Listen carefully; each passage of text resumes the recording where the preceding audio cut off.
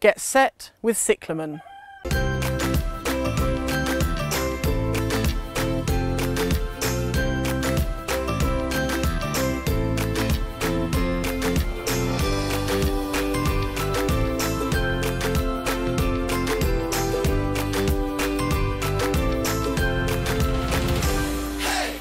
Hi, I'm Roofe and welcome to Get Gardening, and today I'm going to look at particularly planting cyclamen out in this new piece of garden which I've created here at my own little patch.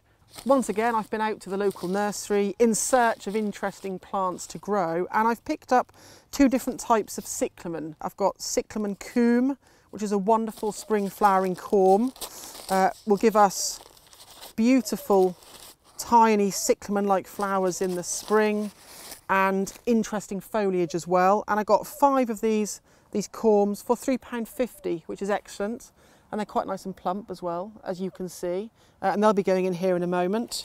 And I've also got Cyclamen hederifolium, also known as Neapolitanum, and this is the autumn cyclamen that you will see in flower throughout August, September, October, and even into November if the autumn's kind enough. Now, as the name suggests, hederifolium, it's going to have leaves like an ivy, so it's going to have sort of ivy-shaped leaves, sort of sagittate as we call it, and beautiful markings, silvers, greens, greys and whites on there. And these are even better as well. I also got 5 here for £3.50, but look at the size. Look how plump and wonderful they are. And what you'll notice on the top there as well is you'll notice all those flowers which we will get this season. You know, we could leave this corm in theory on a windowsill somewhere, or in a jam jar lid, a little bit of moisture at the bottom, and it would flower quite happily. So it's going to flower in the ground, and what these will do is they will sit just under the soil surface, and I'll show you how to put them in.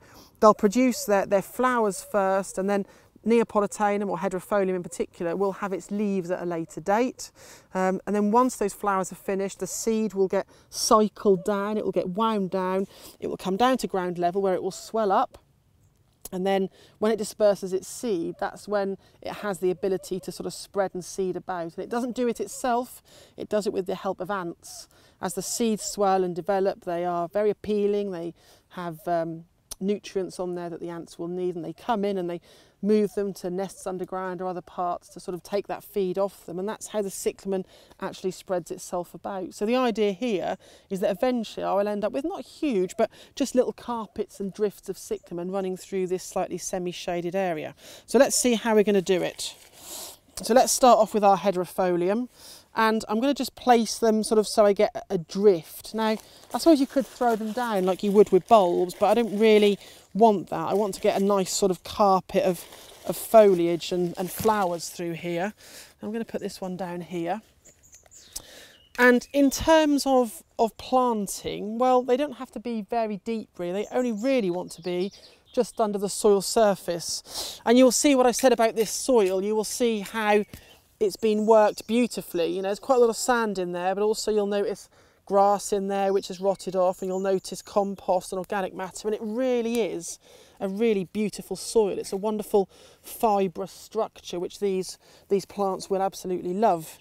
So let's think about putting them in. Right, so I've brought a trowel with me. To be honest with you, I could probably use my hands, to be quite honest. And you'll see that shoot there. I'm going to nestle that just below the soil. That's going to go in there like so, probably only 1.5 inches, maybe 2 inches top under the surface. I'm just going to cover that over again and do the same with this one. Just pop that in like so, and that will come through. And this one here, it's a little bit hard there, so we'll just open that up a little bit. There we are, and that's going to do the same thing. Moving forward. Oh, what's in there? Let's have a look. That's just an old stone, we'll chuck that out of the way. Then we're going to just nestle that in there as well and cover that back. And this one here will make that sort of final drift, just like so, and cover that over. And it will not be long, it should be in fact a few weeks before we get flowers on them. We should have wonderful pink, cerise and possibly white flowers. I haven't picked any specific named cultivars, and there are sort of cultivars and species available that give you set colours, but I've just gone for a mix here, so I should get a lovely sort of blend of those pinks, cerises and whites, and followed by that wonderful marble foliage, which will look great here in the semi-shade to give me some really good flowers through till, like I said, I mean probably early November will be great. And then we'll have a short gap, November, December, January, February, so not too long. And then the Cyclamen coum, which are these ones here, they will then do their thing. So they will then flower late winter, early spring, and they will give us those wonderful flowers again. And the same thing applies, I won't show you how to put them in, but the same rule applies just below the soil surface. You can see they're just now starting to shoot there a little bit earlier. They're relatively plump, which is nice, but if you were concerned about that, then you could rehydrate them just in some water temporarily, but they'll get away no problem at all, and hopefully they'll seed and give us wonderful variegated carpets of foliage. Hey!